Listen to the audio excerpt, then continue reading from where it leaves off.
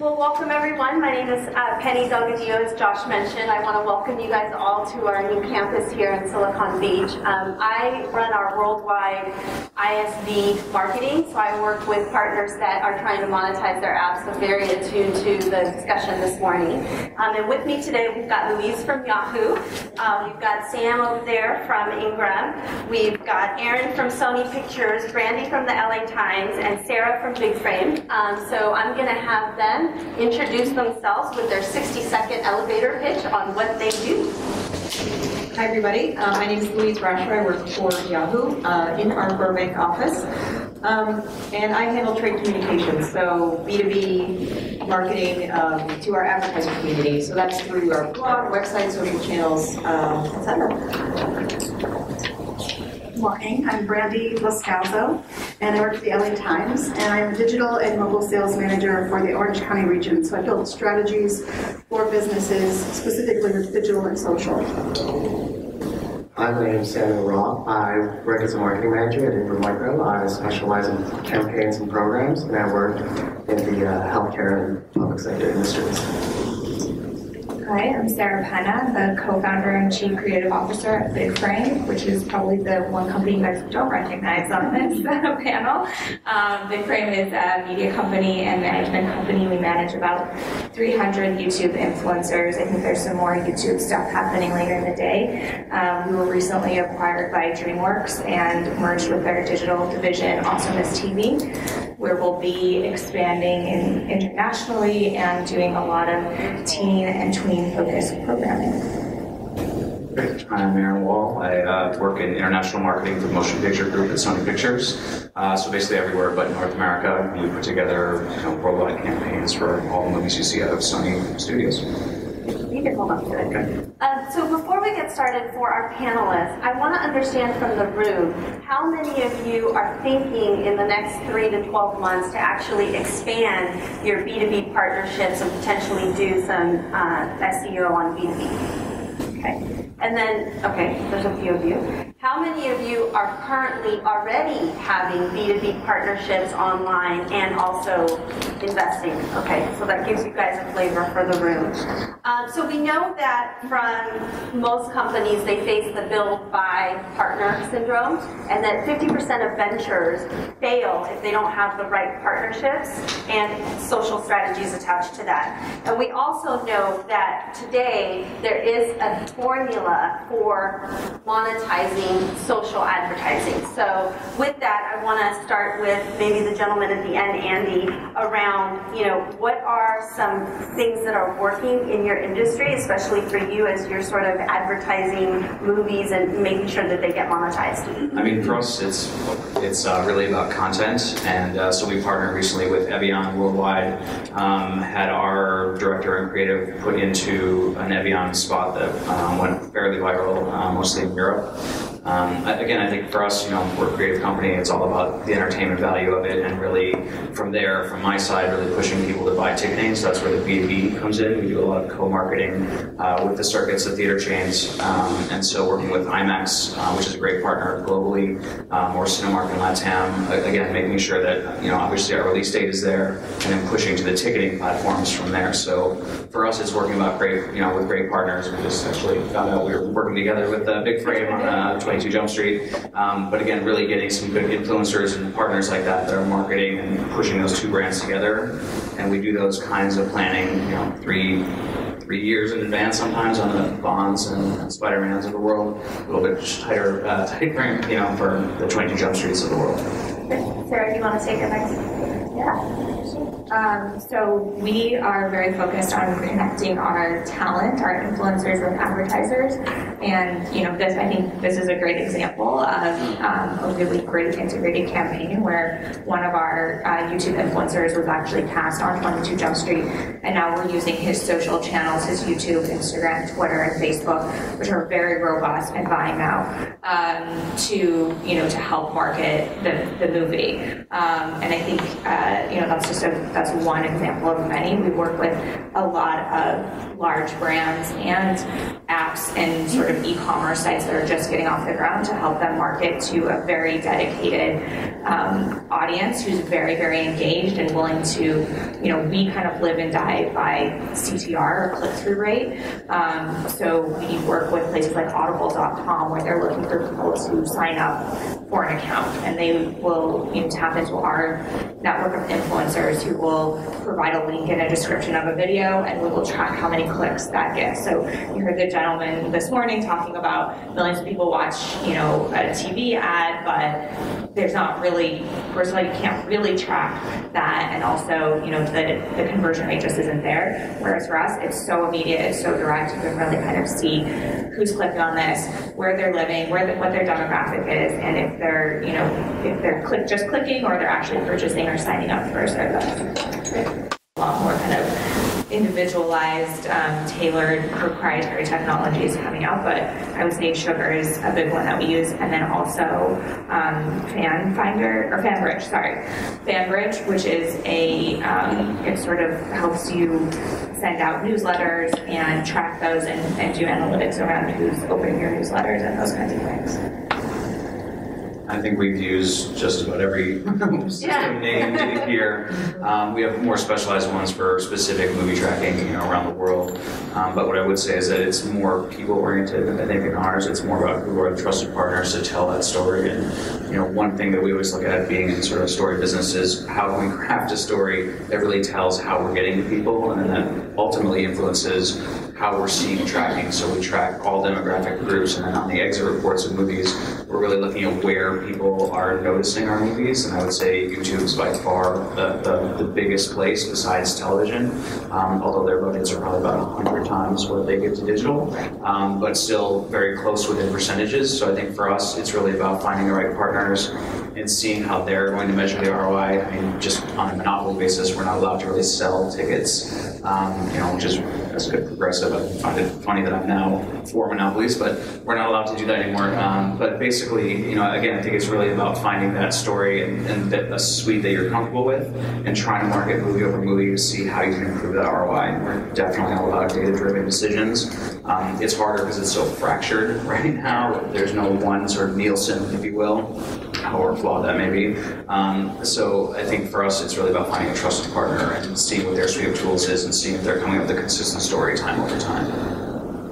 And I think one of the things on the tool side that I've noticed with the apps that I take to market is that you have to think big, meaning that, when you're thinking about tool sets like Marketo and Sprinkler, those tools can sort of grow with you.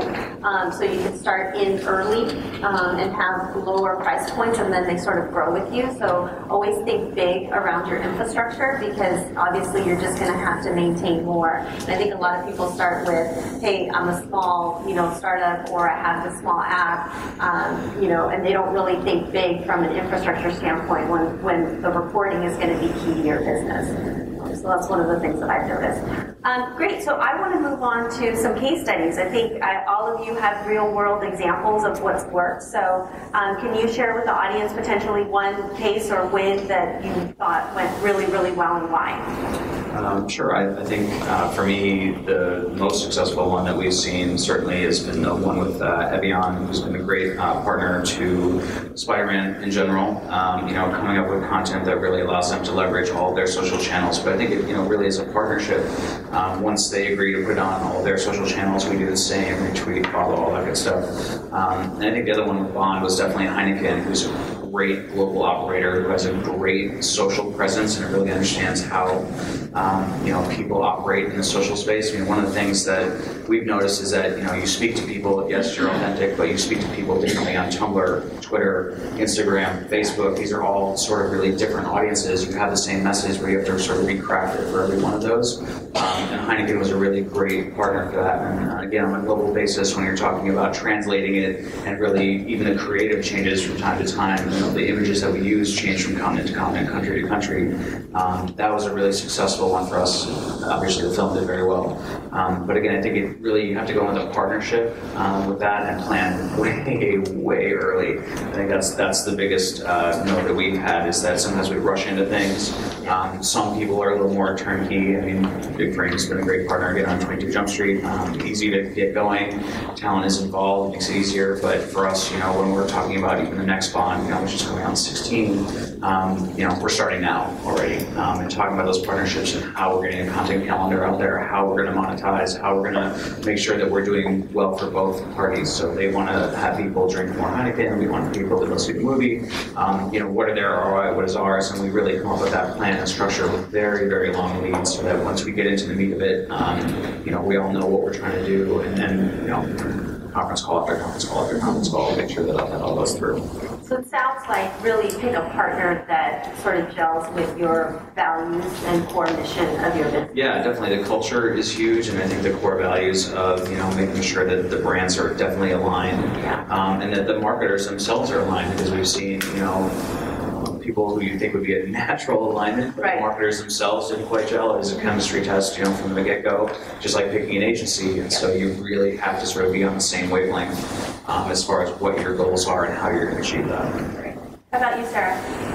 Yeah, I think that's very true. I mean, the first thing that we ask an advertiser when they approach us is, what are your goals of your campaign? So I would say, one that was really successful for us was we did a huge activation for Pepsi around the Super Bowl. I mean, Super Bowl is such a traditional media buying, exactly, it's all about the ad. So I thought it was really neat that they sort of stepped a little bit outside of the boundaries of what they used to doing, and did this big activation with 4 of our influencers. They actually flew them to the Super Bowl. They had them in the Pepsi suite. They had, them tweeting and Facebooking, but they also made specific videos that were then calls to action for their audience to send in pictures that were then used in a TV commercial. So it was so many layers of activation, which, if any of you have worked with brands, can be an absolute nightmare, or it can work really well. And in this case, it worked really well, and it was exciting for our talent because they got to be in a TV commercial, got to go to the Super Bowl, and got paid for it, and exciting for the brand because if they activated their audience, they got a ton of submissions. And I think as a brand, when you're asking for user submissions, I think it's this sort of like, oh, we're going to crowdfund it, and you're in the room, and it sounds really sexy, and then like 5 people submit, and it's really embarrassing. I mean, that's like, I think everyone who's like tried that has experienced it, and you're like, ooh,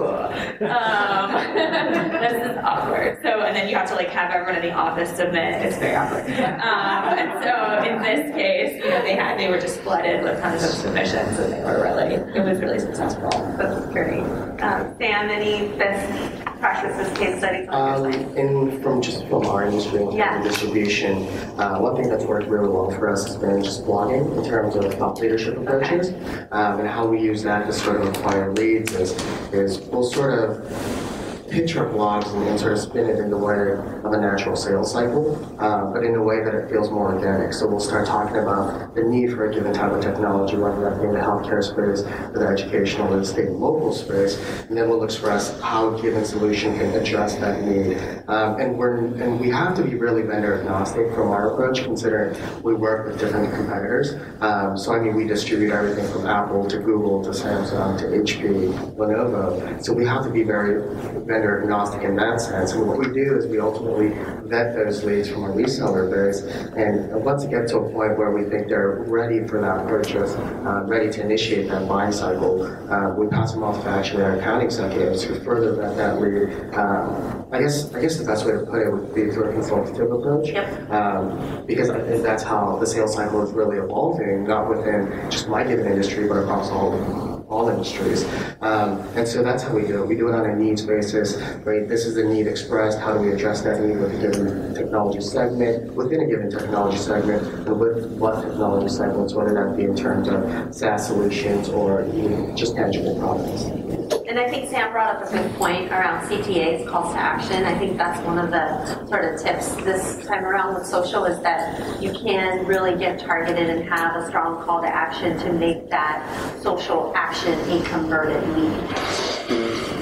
I'm always looking for social media case studies, and so I'll point you to, and it may sound funny, but WWE. And I don't know if you're familiar with it or not, but in my search for like who's doing social well, not only from a B2B perspective, but from a B2C perspective, and I would really point you to like take a look at what they're doing socially. One of the things that I see is that they've integrated social throughout their business plan, and I think that's the number one thing. Like, how is social going to play a role in my business? You need to ask yourself that. Maybe it doesn't. Maybe it does. That's something that you'll have to like really delve into and really pull out. And then once you've done that, then where are my leads and what are they doing and how do I address them? One of the things that I think WWE does very well is that everyone plays in social. All of their members play. All of their folks are tweeting. The wrestlers are tweeting. Their managers are tweeting. Everybody's out there and they're in that social sphere. And one of the other things that I really like that they do, they harness the power of video. So video is one of those things that can stop a user in the stream, right? Midstream. Everybody's streaming. All of our devices, we're scrolling, and video will capture attention. So if you have the opportunity to make a video where you're talking about what your company can do for those people that you want to buy from you, definitely do that. WWE does that well. The other thing is that they carry the story offline or online. So they have an action scene together and they're fighting and they're whatever, and then you can go on social and you can find out what happened after and how it works. And you can do the same thing with your business, right? So whatever story, whatever emails you're sending out, whatever white papers you're producing, whatever things you have going on that you're pushing from a marketing perspective, what are you doing socially to continue that story? That's great. So maybe one thing that's a little bit of a different pivot here for us too is how social can help amplify B2B events. So we had a really large trade event this week called the Digital Content Newfronts, where all of the digital programmers were out in New York presenting to the advertising community all the new programs and opportunities, ad opportunities that are available. So we had a really large B2B digital and out-of-home campaign running in New York and throughout JFK Airport. So we took assets from that campaign, put it on our social presences, so that everything would have a similar look and feel. There's a hashtag for the campaign that we were using in our tweets. We developed some content pieces around that campaign, so everything sort of fit together and amplified it. And then another layer to add on top of that is you can do all those things organically, but if you have the budget to also do a little bit of a paid sponsorship layer within social. So one thing that's worked really well for us is to do promoted posts on LinkedIn. So you have your corporate page, your main page, and you can post organically there, and then you can sponsor whichever organic posts you select. And LinkedIn has pretty good targeting parameters. So for us in particular, it's really helpful because it's very hard to find the audience that we want, like very specifically, prescriptively. And LinkedIn is terrific for that. So you can target by job title, job function, industry. So we really are able to help ensure that our content is getting distributed to the folks that we want to have see it. Great. So at this point, I know you probably all have a ton of questions, so I wanted to open the floor up for questions for any of the topics that we covered here.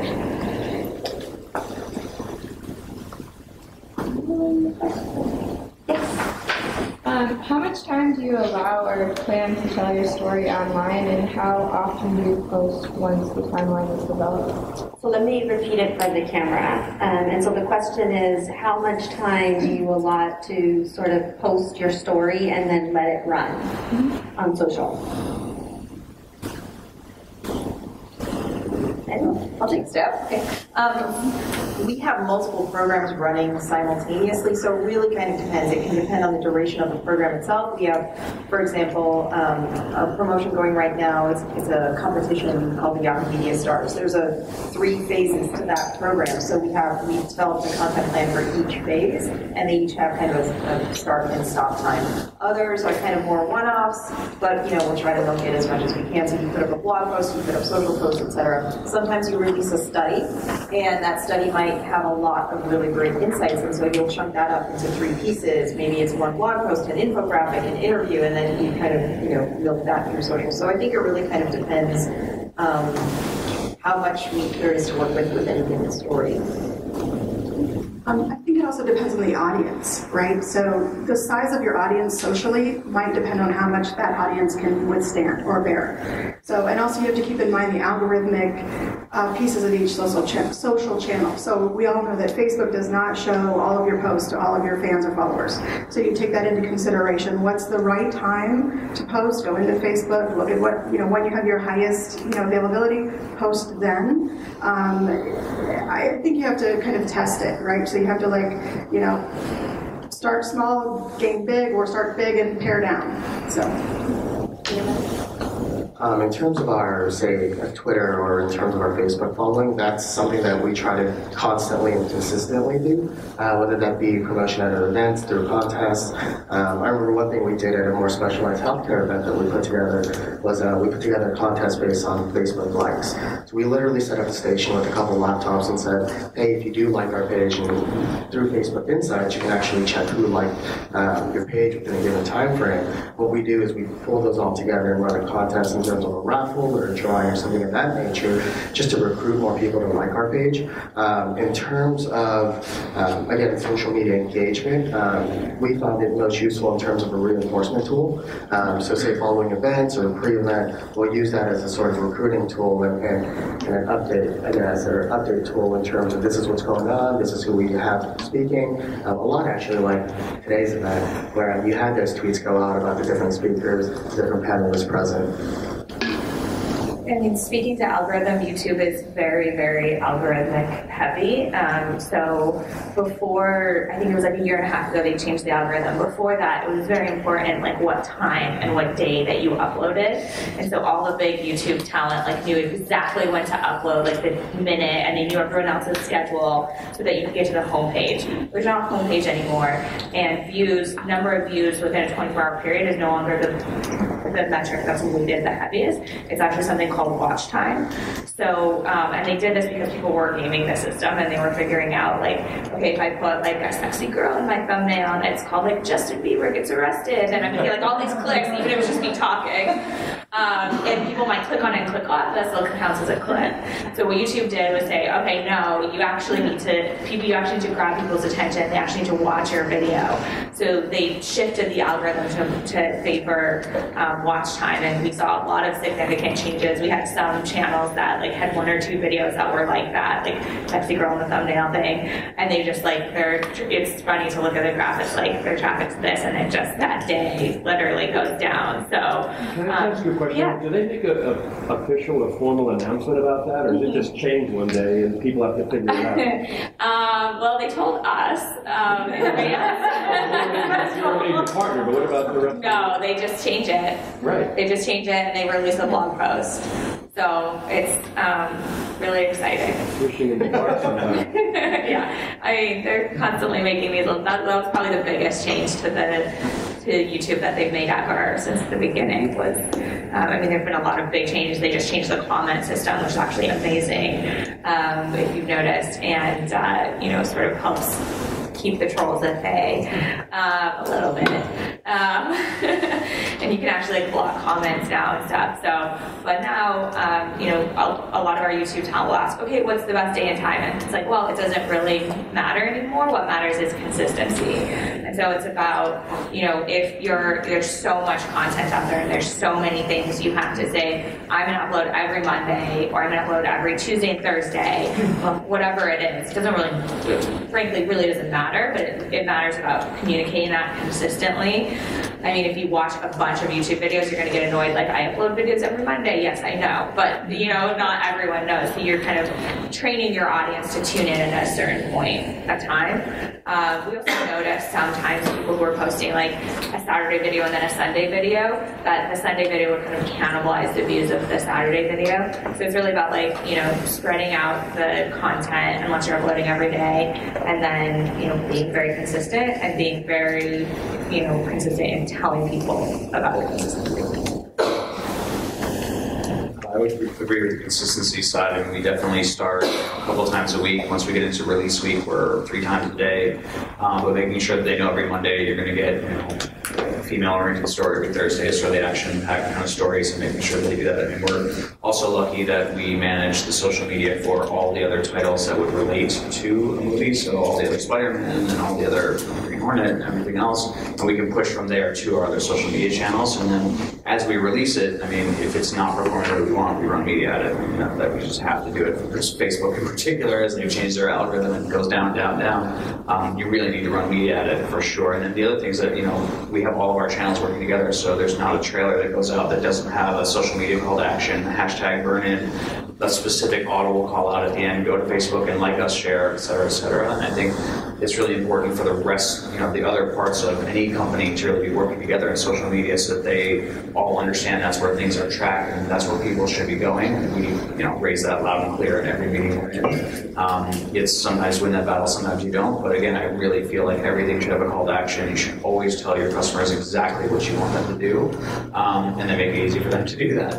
And again, just kind of keeps like it gets annoying, I think, because I see all the posts from everything we do, so it's kind of a clutter. But as we know that everybody does not always check it as habitually as I do, first of all, but also they just algorithmically they don't get all that content. So I think the more is better, but also just making really engaging content that people want to see and not always so on the nose with things. We run all kinds of different media and creative at people to make sure that we're not just marketing the release date, making sure it's actually interesting content for people, which is why we use influencers, which is why we use graphic artists, which is why we pull from all corners of the creative world to make sure that, you know, the creative is stunning and we'll get people interested in our campaign and hopefully like it and see the rest of what we got.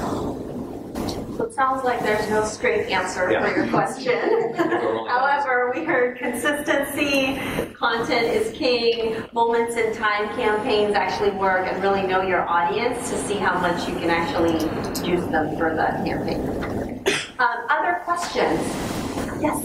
So pretty folks talk about Twitter and Facebook and YouTube and stuff like that. How much importance does your company place on posting on LinkedIn? So I'm going to just repeat the question for the camera. So we've heard a lot about posting Facebook, Twitter. How much importance do these folks put on posting on LinkedIn?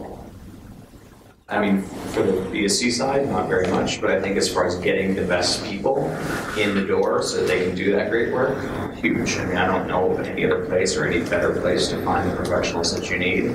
I think it's also with Pulse and those kinds of things really becoming the best place for business sort of stories and things like that.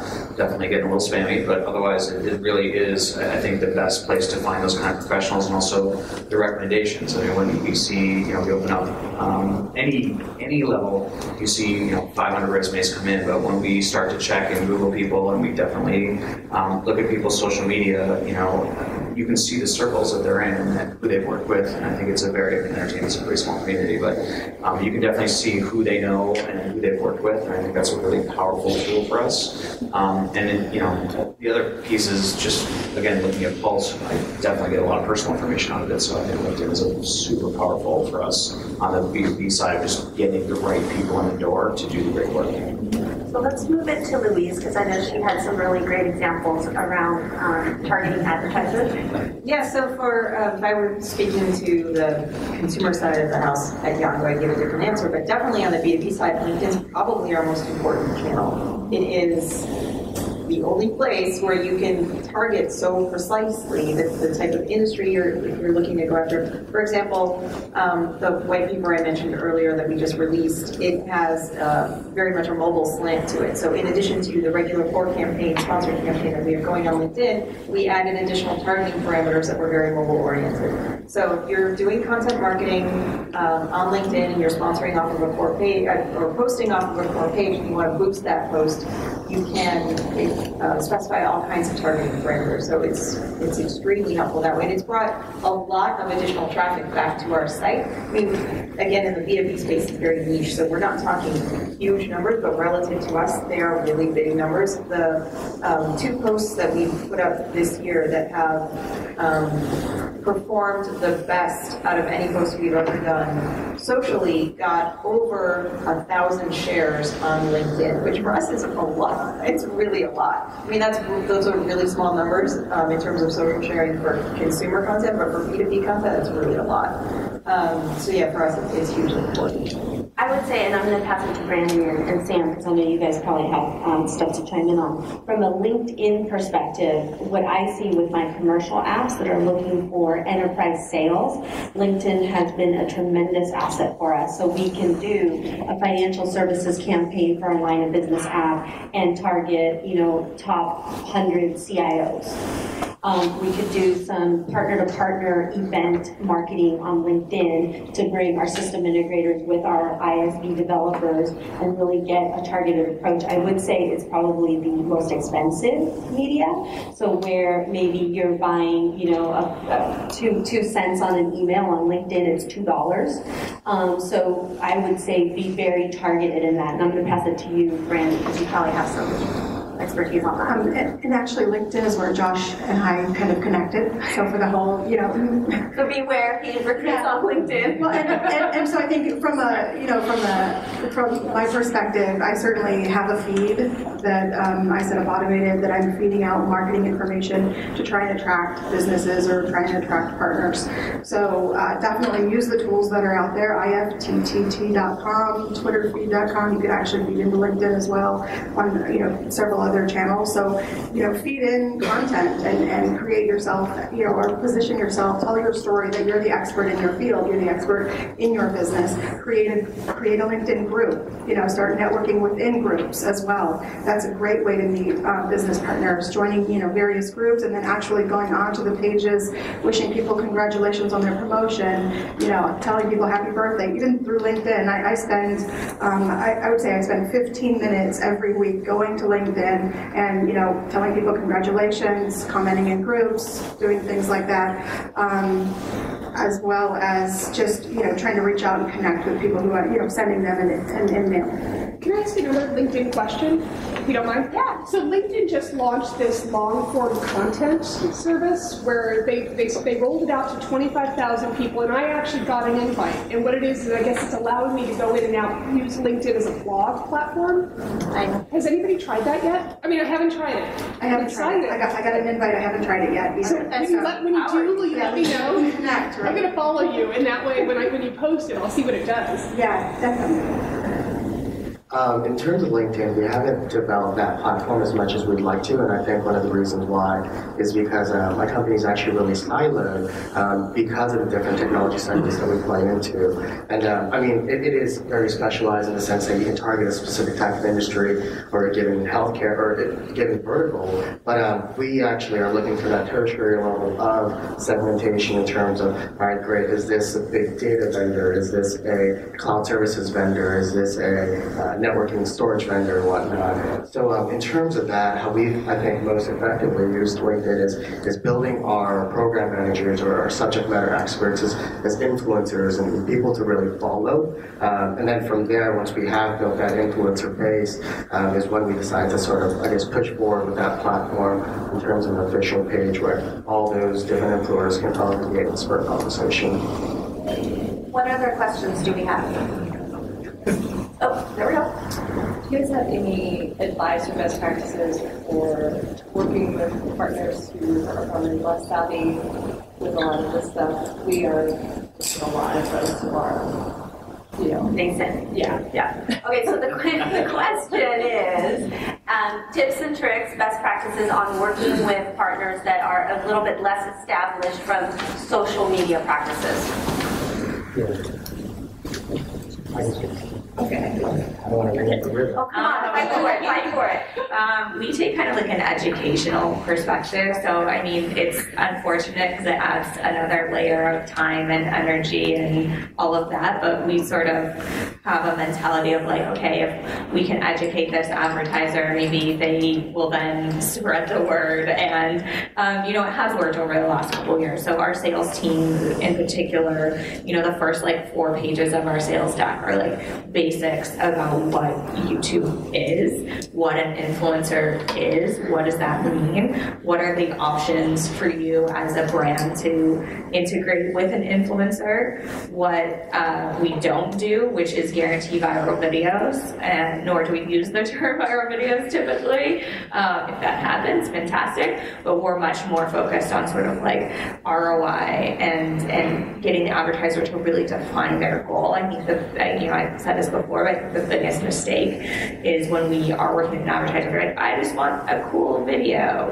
And at the end, they're like, okay, that was a cool video, but then what? And so we kind of educate them on what the then what is.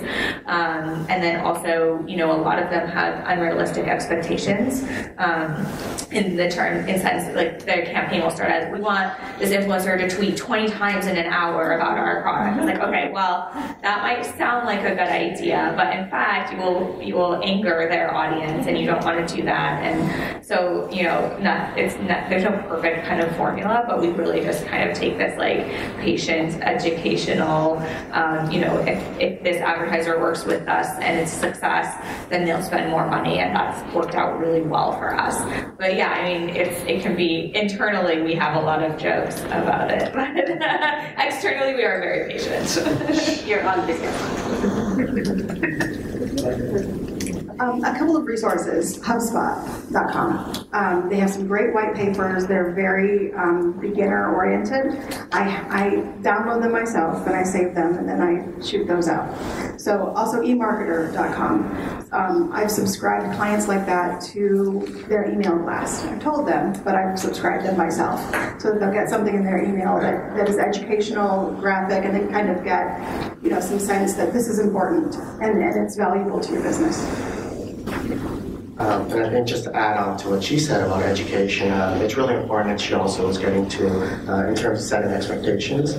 So what you want to do is first you want to set that tone. It's always a difficult conversation to have because you're talking about accountability and the principles of responsibility ultimately at play. So you have to have that conversation in order to have a healthy business relationship. So you understand which side of the picture is delivering on what. So ultimately at the end of the day, both of you guys can deliver on that promise. So setting expectations is really good. Also having that just initial conversation to garner that knowledge to see whether or not the client you're working with or the vendor you're working with is knowledgeable about social media, the platforms, but more importantly how they work.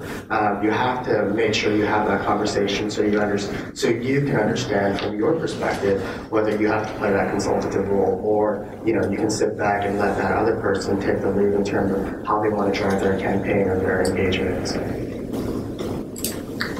Other questions? Yes, sir. Yeah, so when you do identify a partner that you're interested in working with, what are some of the methods that are most effective for trying to reach out and actually start a conversation? Happy actually, that is actually a really good way for us in terms of just because channel distribution is so heavily reliant on the person-to-person relationship, and I think a lot of B2B is actually relying on person-to-person engagement, and I think that's why experience plays such a big role in B2B environments. It's because the people with the experience have had the time to build those relationships and to foster those relationships for successful business. Louise, do you have something to chime in on? Yeah, I would echo what Sam said. Our industry is very small, so there are a lot of relationships already. Or, even if you don't have that personal relationship, you might want to partner with, say, an industry organization. So we've done a partnership recently with the IAB, and we have a relationship with the president and CEO. And so he was able to come into one of our core programs that we're doing right now and serve as a role there, do some promotional content for us. So if you are truly doing it in a B2B capacity, either perhaps someone within your company may have a personal relationship, or you may have a personal relationship with a trade organization. But if not, and it's truly just a hey, here's this partner we'd like to work with, how do we best approach them? It also kind of depends on who that partner is. You could just try reaching out to them directly through their social channels and see if they respond, if they have representation. You know, sometimes if it's like a person who's big on the speaking circuit, they have people that manage them. So it really kind of depends. I think it is easiest if it is truly in a B2B capacity and it is that sort of small world, and then you can find, you know, can you reach out to them through LinkedIn? But if it's someone who's more of a personality, then that's where it becomes a little bit more challenging. I always say challenge them. Challenge the customer, because they hear all the time, this is a great product and my service is great, but challenge them. What, you know, fear motivates people more than fear of loss motivates people more than the happiness of gain. So use that in your tactics as far as, you know, if you see something that, you know, your company can provide a solution with if you partner, tweak that, you know, in their world and share with them, you know, here's your problem and here's the solution, it's us. I always say there's 6 degrees of separation, so whenever you're trying to stop a partnership, you're always going to find someone who knows someone who knows someone. So always find that like angle in, and you'll always find it. Other questions? Great. Well, I want to thank all of our panelists for their wonderful wisdom. So thank you.